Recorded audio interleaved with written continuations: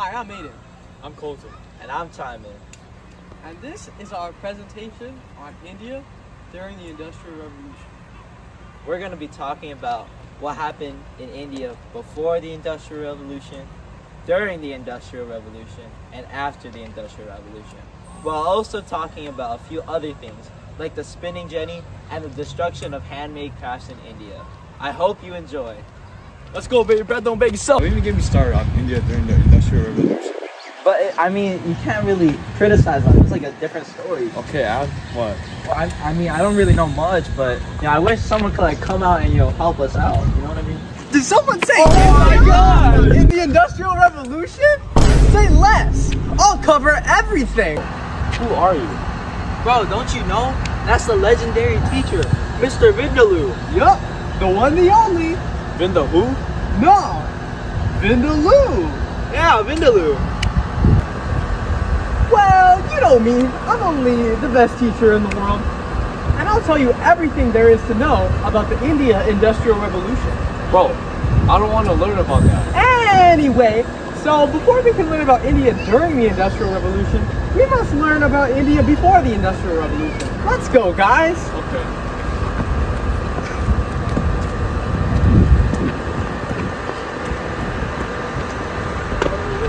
So way back before the Indian Industrial Revolution, their main source of income were textiles and the sales of cotton.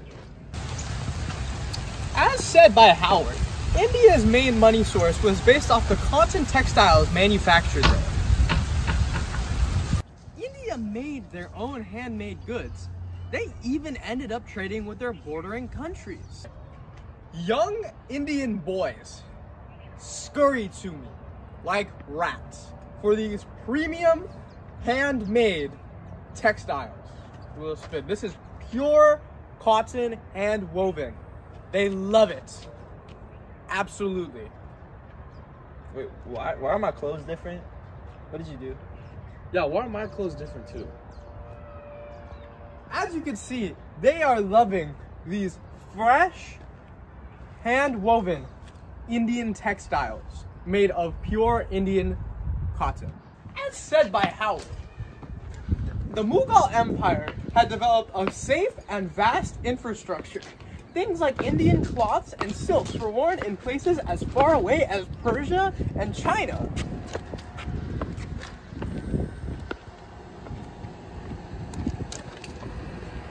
As said by Howard, the Mughal Empire had developed a large and safe infrastructure.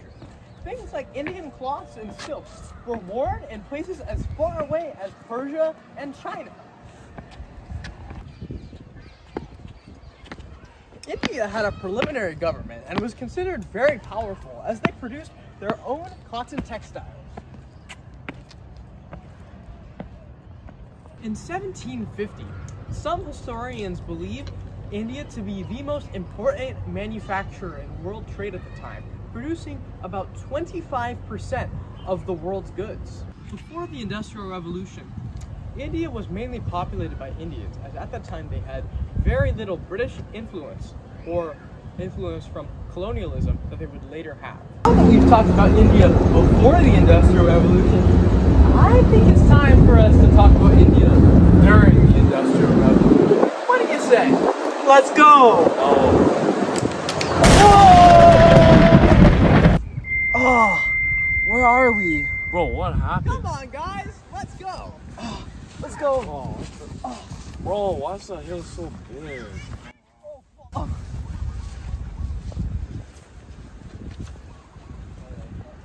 Oh my gosh, look at all those people. Bro, they look so miserable. Not pecking cotton fast enough. Man, I can't believe they're so miserable, bro. I know. It's so sad. That's crazy. This Oh is my India God, during what the the- Industrial Revolution. But let's go somewhere else. Oh,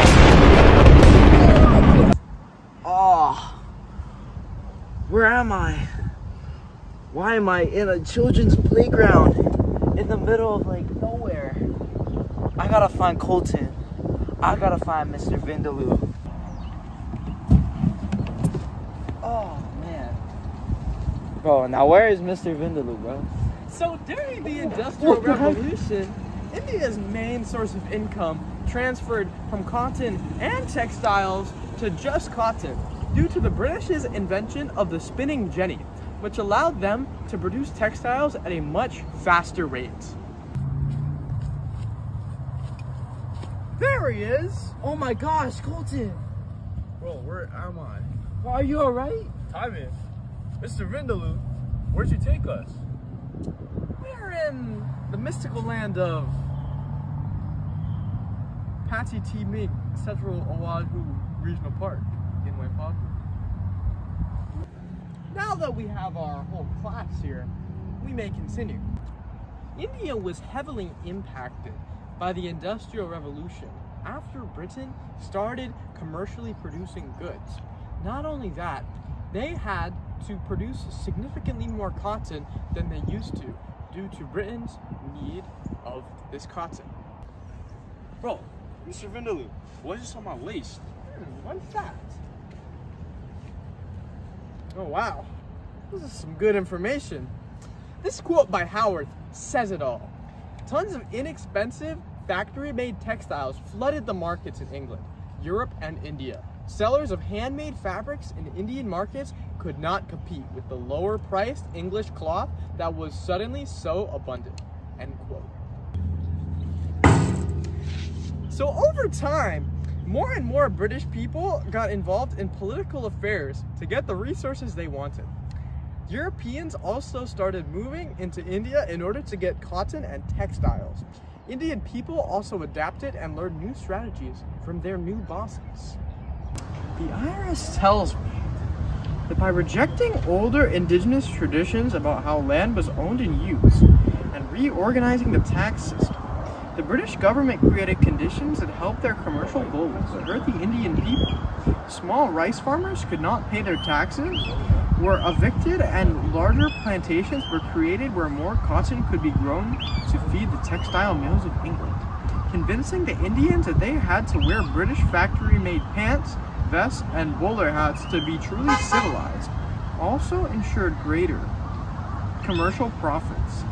The shift in political control was now paving the way for de-industrialization.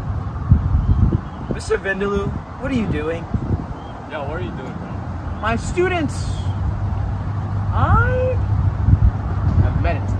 Alright, my students, now we shall discuss India after the Industrial Revolution.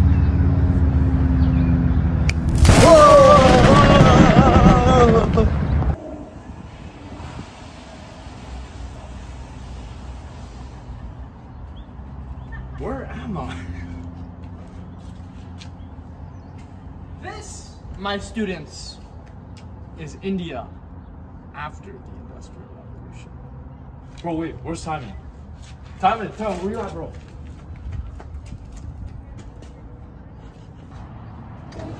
Well, where is everybody? Why did I wake up in the women's bathroom? That was so weird. Now, where is Colton and Mr. Vindaloo? Oh my god, Tommy, we found you. Oh my gosh! I'm so relieved. Oh my god, I'm so scared. While India still produced cotton after the Industrial Revolution, it became much less important as many other countries started to produce their own. Hello? Is this Howard? Wow. You say that, quote, other parts of India's service industry include electricity production and tourism. The country is largely dependent on fossil fuel, oil, gas, and coal, but it is increasingly adding capacity to produce hydroelectricity, wind, solar, and nuclear power, end quote? Wow, that's a great source. The Indian people did not like British control over their country. The Indian soldiers rebelled because their rifles were greased with beef and pork fat, which was very frowned upon in India. Many Indian soldiers refused to use these guns, as the Indian people weakened in power since there wasn't any money going to them and the British plantation owners were owning most of the money. The East India Company was the group that held most of the economic and political power in India. They even had Indian soldiers at their disposal. Due to British influence in India, they eventually de-industrialized and started producing only raw materials. The British prevented new technology from going to India to destroy their competition in the textile industry. Did you grease our guns with pork fat and beef fat? Sure, right, I did. Bro, we're not gonna use these guns. Let's go, man.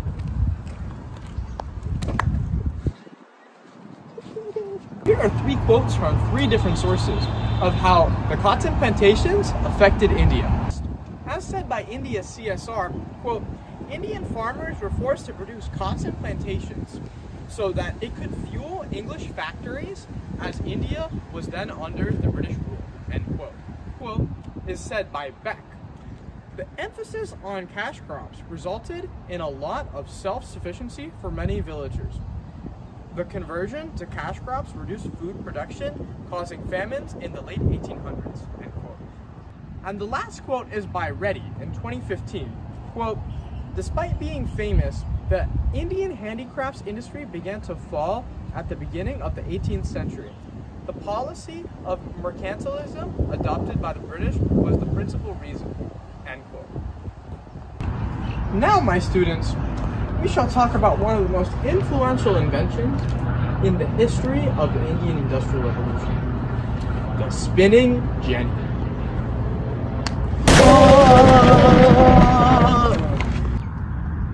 Oh my gosh. I can't believe we're finally together after your teleportation spell, Mr. Vindaloo. Now, we can talk about the spinning jenny together.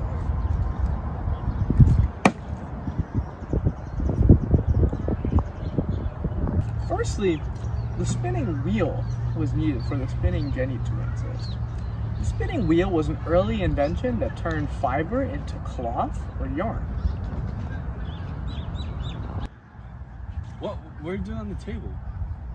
Then, James Hargreaves invented the spinning jenny, which was an improvement of many of these previous inventions. So in 1764, the spinning jenny was invented and made the creation of textiles much faster. The spinning jenny was a stepping stone for the advancement of textile production and had a positive impact in the world as more people had access to clothing.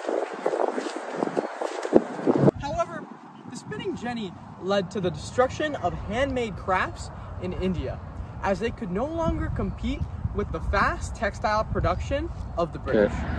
Well, children, I hope that you have learned a lot about the Industrial Revolution in India. Yes, this has really changed my perspective about what I think about India during the Industrial Revolution. I'm no longer a hater. Well, that's great to hear, Colton. And now, until next time. Whoa! Where'd he go? Where'd he go? Man, I can't believe we had an adventure with the legendary Mr. Vindaloo, bro. I know, man. That guy's crazy. Changed my perspective, man. I wish we could meet him again someday. Yep, of course. I hope you've learned a lot from our presentation. This social issue is still a problem, so I hope you learned a lot about it. Same as Timon and Colton from Mr. Vindaloo. And make sure to do the Google form. Get your money, man. Life goes on. Let's hope. Yes, I am hopeful for today. Take this music and use it. Let it take you away and be hopeful, hopeful, and he'll make a way. I know it ain't easy, but that's okay, cause we hopeful. I wish that you could show some love instead of hating so much when you see some other people coming up. I wish I could teach the world to sing, write some music and have them tripping off the joy I bring. I wish that we can hold hands, listen instead of dissing lessons from a grown man. And I wish the families that lack but got love get some stacks, brand new shotgun a lack, that's on dubs. And I wish we could keep achieving wonders, see the vision of the world through the eyes of Stevie Wonder. You feel me? And I hope all the kids eat, and don't nobody in my family see 6 feet. You dig? I hope the mothers stand strong. You can make it whether you with them or your man's gone. And I wish I could give every celly some commissary and a popo bring the heat on a piece like they did R. Kelly. And I wish that DOC could scream again and bullets could reverse and Pac and Biggie breathe again. Then one day they could speak again. I wish that we only saw good news every time we look at CNN. I wish we could never get the blues. Wish I could bring back the people that died at 82. I wish that we could walk a path, stay doing the right thing, hustle hard. Wait, I just realized something. How are we supposed to get back to school, man? Wait, we have school still yet?